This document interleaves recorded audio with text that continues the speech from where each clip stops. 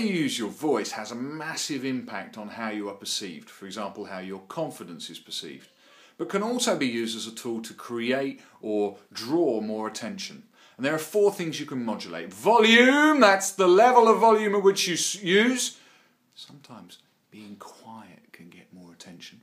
Intonation, that's the frequency of your voice going from very, very low frequency to very, very high.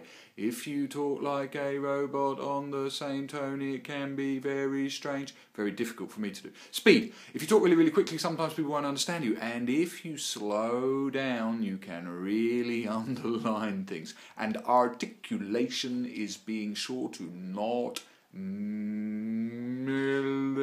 all your words together.